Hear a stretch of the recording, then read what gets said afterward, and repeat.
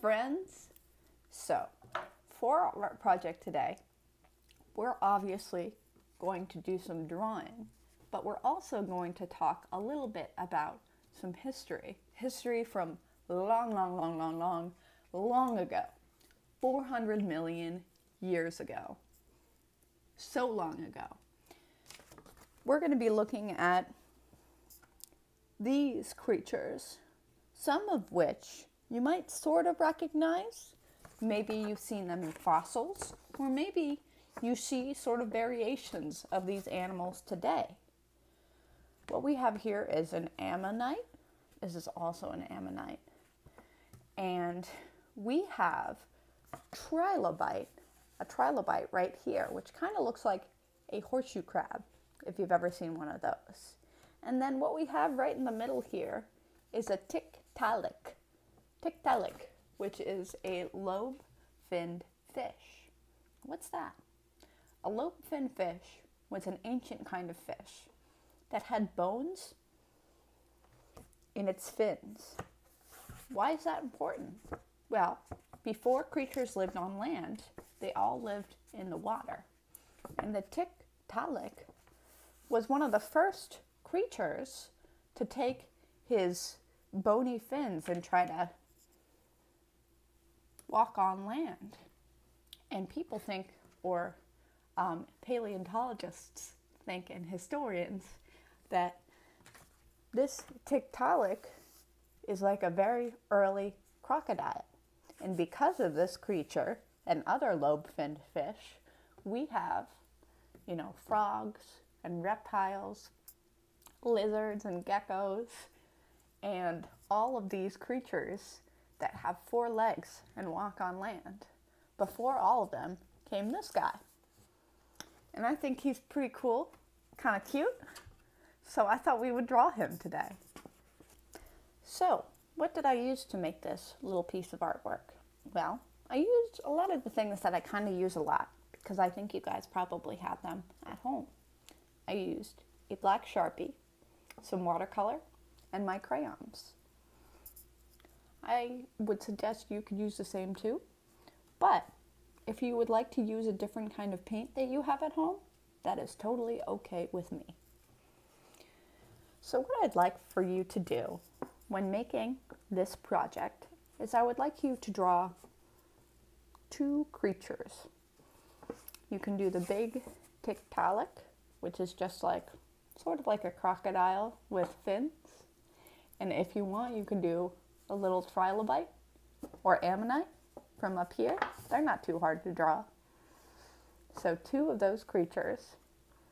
And then I would like if you color in everything nicely. Those are my 2 expectations for you. Let's get started.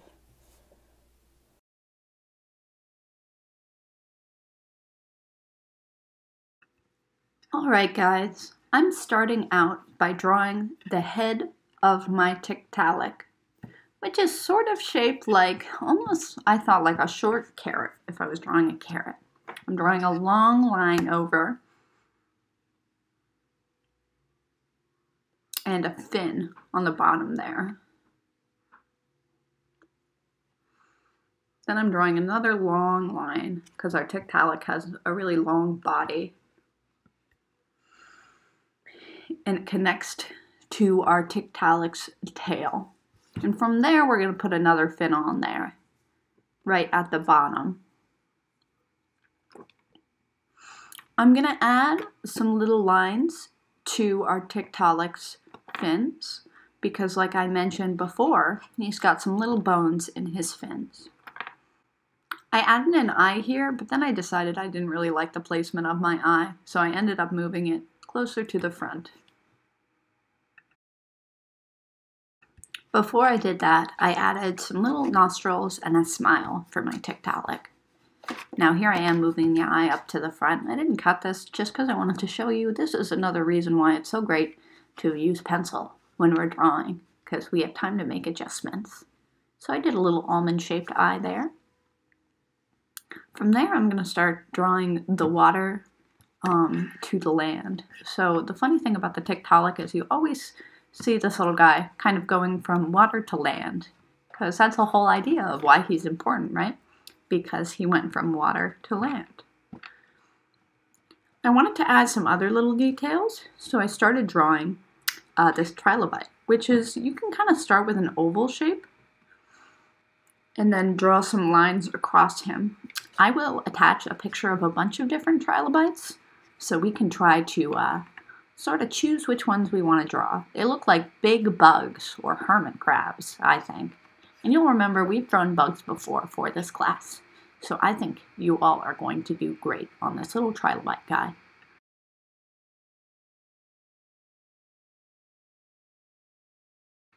Not all trilobites have legs like this, but I wanted to give him some legs. I felt like he should get the opportunity to have some legs to wiggle around too. Now I'm adding some little lines to my fins to make him look a little bit better. From here, I'm going to draw my first ammonite, or sort of prehistoric ammonite, and I do that by making a swirl on my paper. I think the ammonite kind of looks like a snail with long tentacles, like a squid snail of sorts. It's got this head part to it that I added. I almost wish I didn't add that, but it's okay. And then I added an eye, because you can usually see a little eye on one of these. And then I did my other one, which has a more triangular shaped shell going around it. But it's still got the same sort of tentacles that the other one does, sort of like a squid.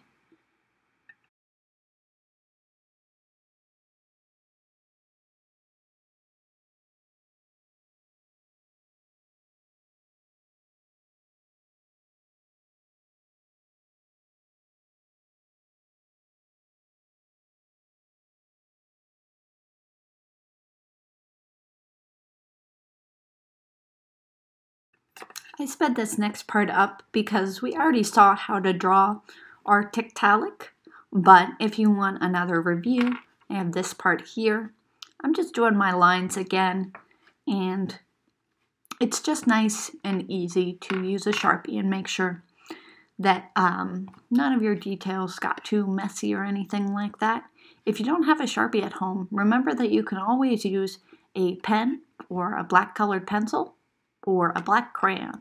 Those will also work.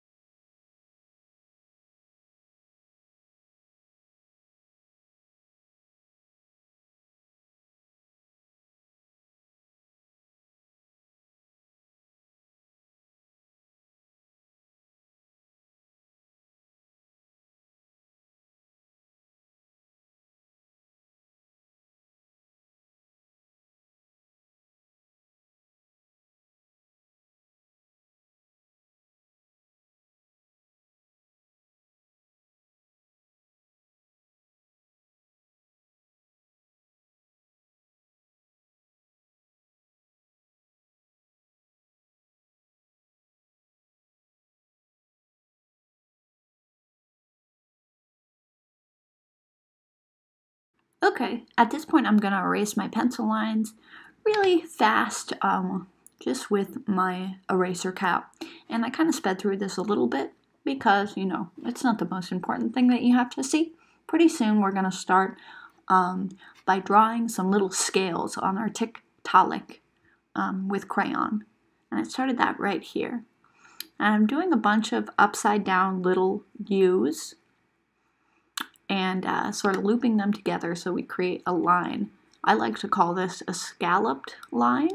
It's like an upside down U line, I would say. That works as a line name too. So if you want, you can make your scales bigger than I'm making them, but I feel like if you're patient with this and you do scales all over your Tiktaalik, it ends up looking really nice in the end. So you should give that a shot.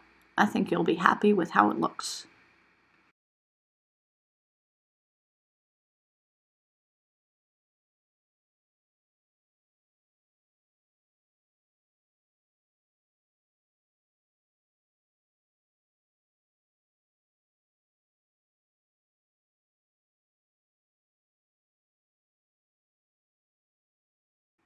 Okay, now time to go in on our little trilobite. And I'm doing this guy gray. I don't know if they were gray in life. I think they were gray or black. They're not as interesting. I think you all know at this point that I don't really mind whichever color you want to do on your creatures. They don't have to be the color that they originally were, especially because in these ancient days, we don't really know what these creatures would have looked like. A lot of them are just educated guesses, like we learn all we can about these creatures. So we can try to figure out what they looked like way back in the day, but obviously we weren't there 400 million years ago, so it's really hard to say what these creatures look like. Maybe they looked different, but that's why I don't really think it's a big deal if you want to make them a different color than I'm making them here. And since I'm watercoloring this piece, this drawing that we've done, I'm doing the smaller details that I have in here with my crayon, because I know later when I watercolor, I'm going to watercolor the whole paper, and I'm a little afraid of losing those details on my little creatures here. So I'm just adding some details that I don't want to lose in crayon, because as we all know, that crayon will show up nicely through our watercolor. You'll also see here that I'm drawing a very basic sort of fern by the water, and I'm doing this with crayon as well. And another thing that I wanted to mention, which I learned when I was looking up these creatures, is that because creatures didn't really live on land yet, as I mentioned before, there were no creatures really to eat the plants. So the plants kind of ruled the earth because there were no creatures to live in them or eat them. So there was tons and tons of plants. Got to add plants around when we know there's tons of them about and around our prehistoric creatures. So those plants were pretty easy. I just did some curvy lines and attached some sort of shorter curvy lines to that. Okay, you guys can tell me what you think of this. I sort of wish I didn't put these lines in here. I thought they looked kind of weird. But I wanted to do it because it sort of looked like my creatures were floating through the air, and I wanted to show that they're actually supposed to be underwater swimming around. So I put these wavy lines over top to make it look more like water. And whenever I think of prehistoric water, I always think of it being a little bit greener than some of the oceans today, and I don't know why that is. I don't know. But I do those. You don't have to do those. You can decide for yourself how you think it looks on my piece. Just adding a little bit more detail to my fins here before I get to watercoloring. So at this point, if you're following through the video, you could go grab your watercolor set after you're all done detailing your creatures and adding all the little lines that you wanted to add before you do a nice watercolor wash to color the whole thing in. Okay, here I grabbed a flat brush, and I'm just going to take that flat brush and use some bluish greenish watercolor to cover my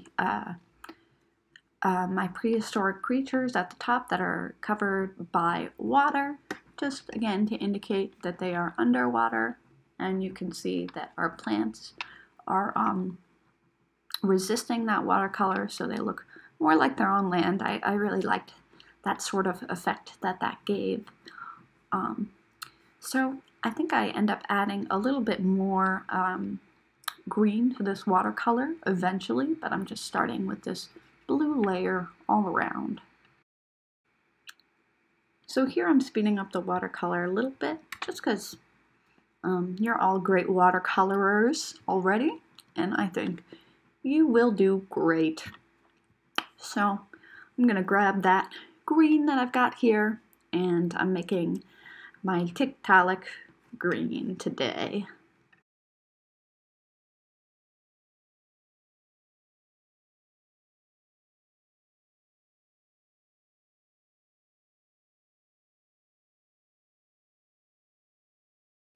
For this color, I mixed together yellow and brown on my watercolor palette to create some sort of sandy dirt color.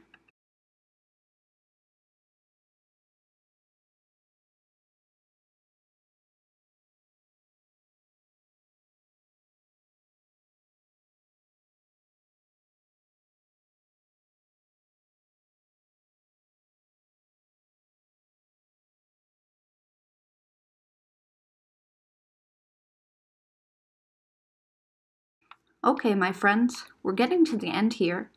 I hope you enjoyed doing this prehistoric creatures rather. I thought it was fun. So, thanks for watching. Bye-bye.